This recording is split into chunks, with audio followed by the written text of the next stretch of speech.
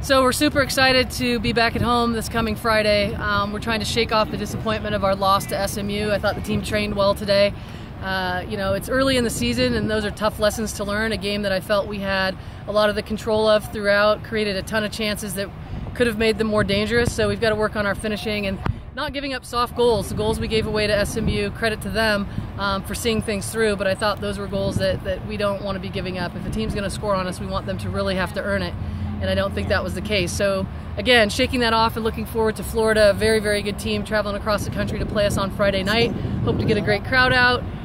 Looking forward to it, bouncing back, go Dogs.